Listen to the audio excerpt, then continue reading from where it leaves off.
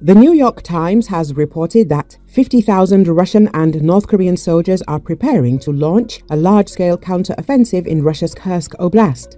According to US officials, Russian troops are carrying out missile strikes on Ukrainian positions in Kursk Oblast and deploying artillery against them, but they have not yet launched a large-scale offensive. Ukrainian officials said they expect a large-scale attack involving North Korean troops in the coming days. North Korean troops are currently training with Russian forces in the west of Kursk Oblast. The New York Times reported that some US military and intelligence officials have become more pessimistic about Ukraine's overall prospects, noting that Russia is steadily gaining ground in both Kursk Oblast and eastern Ukraine. Officials say these setbacks are partly the result of Ukraine's failure to address the critical issue of a shortage of troops. One Western official said that Ukraine's surprise invasion of Kursk Oblast in August had weakened its forces across the battlefield in Ukraine's east, leaving Ukrainian troops vulnerable to a Russian offensive.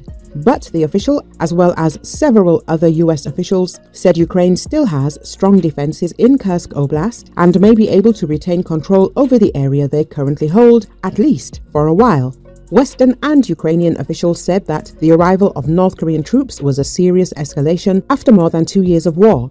According to US officials, North Korea has sent more than 10,000 soldiers to fight alongside Russian forces in Kursk Oblast. These troops are wearing Russian uniforms and have been equipped by Moscow, but are likely to be fighting in their own separate units. Ukrainian officials said that Moscow had supplied North Korean troops with machine guns, sniper rifles, anti-tank missiles, and rocket-propelled grenade launchers. According to US officials, Russia has trained the North Koreans in artillery fire, basic infantry tactics, and most importantly, trench clearing. This indicates that at least some of the North Korean forces will be engaged in frontal attacks on Ukrainian forces' dug-in defenses.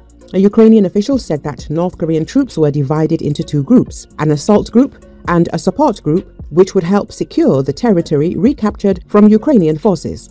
Meanwhile, US officials believe that Ukrainian troops will be difficult to dislodge and that Russian and North Korean forces are likely to suffer heavy losses similar to those Russia has suffered in Ukraine's east.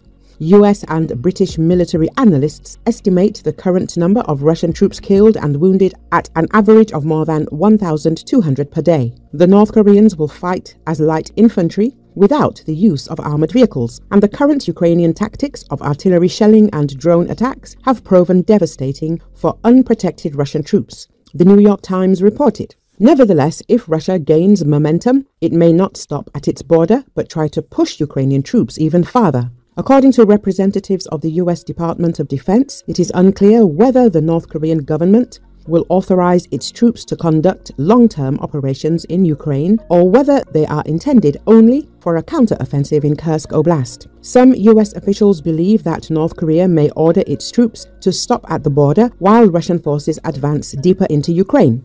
US defense officials also said they did not know whether North Korea would send additional reinforcements. According to a senior Ukrainian official, Ukrainian intelligence predicted that North Korea could send up to 100,000 troops.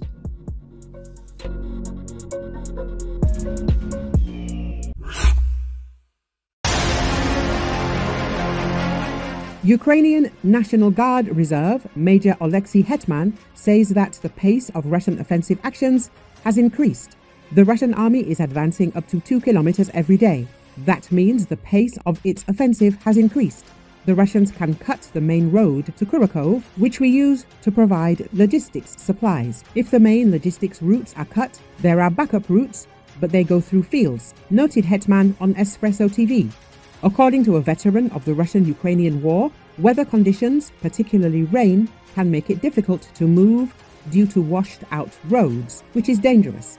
Obviously, there is a threat of encirclement of troops around Kharkiv, and this is part of the Russians' plans. It is believed that attacking large cities head-on is not a smart tactic. Usually, they try to cover and cut off the logistics so that it is difficult for a military unit in the city to defend itself. The unit may be left without any defense capabilities at all, forcing it to retreat or to be surrounded, added Hetman. Over autumn, large chunks of Ukrainian territory, sometimes including entire cities, have been lost.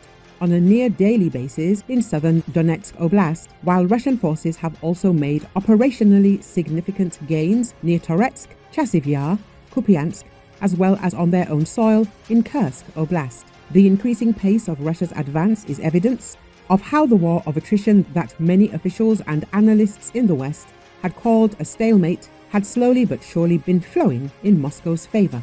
With manpower shortage and systemic structural issues at the heart of Ukraine's predicament, the options for Kyiv and its partners to stabilize the front in the face of Russia's acute resource advantages look limited.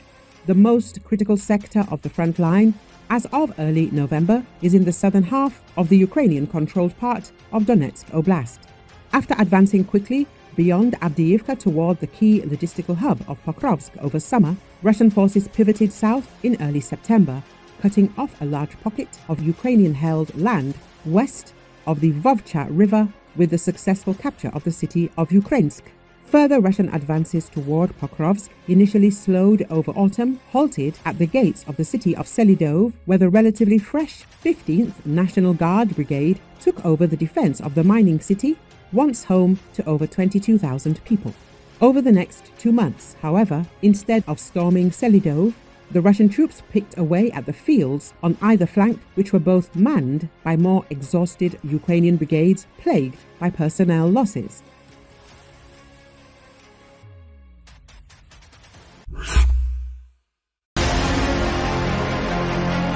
The Kremlin will step up its aggression against Ukraine in the coming months, including resuming strikes on energy infrastructure facilities, and may also attempt to assassinate the Ukrainian leadership.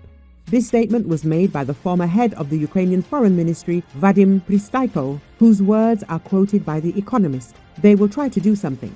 They will destroy the energy system. They will try to kill the leadership, the former minister said. In his opinion, the next 3 months will be terrible. Increasing aggression may be a way of negotiating for Russian dictator Vladimir Putin after Donald Trump was elected US president. The publication writes that Trump may be impressed by Putin's style of governance, and Ukrainian leader Volodymyr Zelenski may face 2 possible outcomes: defeat or dead end, since it is unclear how exactly the US president-elect intends to fulfill his promise to quickly end the war in Ukraine, given during the election campaign. Journalists admit that even Trump himself may not know what his plan is. The article states that the Ukrainian authorities are working with 2 options for ending the war, voiced by Trump's entourage. The first option is to freeze the war along the current front lines and force Kiev into neutrality. It was voiced by J.D. Vance, whom Trump wants to be his vice president. The second option was voiced by Mike Pompeo, who served as Secretary of State during Trump's first term. This option, as the publication notes, suits Kiev better since it provides for increased military and financial assistance to Ukraine to contain the Kremlin's aggressive intentions, and also preserves the prospect of the Ukrainian state joining NATO. Meanwhile, Bloomberg writes, Trump made it clear that he cannot simply push Ukraine to make concessions to Putin without receiving anything in return. The Guardian writes that Trump's rise to power is unpredictable. It is impossible to predict with certainty how the Republican will behave on the issue of the war between Kiev and Moscow. Judging by his previous statements, he may force the warring countries to the negotiating table. There are 4 points that Russian dictator Vladimir Putin will likely present to Ukraine and Trump as conditions for ending the war. This is the result he can present to his own population as a victory. The Guardian recalled that back in 2022, Putin had already appropriated 4 Ukrainian regions and Crimea on paper, including those territories that his army did not control. He will probably insist that Ukraine give them back to him, including the regional centers of Kherson and Zaporizhia. Another requirement could be the so-called buffer zone. This is the withdrawal by Ukraine of serious weapons from the borders of the Russian Federation and the occupied territories. The third condition is reparations for the destruction of the occupied Donbass. And the last thing, in Ukraine's refusal to join NATO and return to neutral status. All this would be unacceptable for Kiev and the majority of Ukrainians, the article says.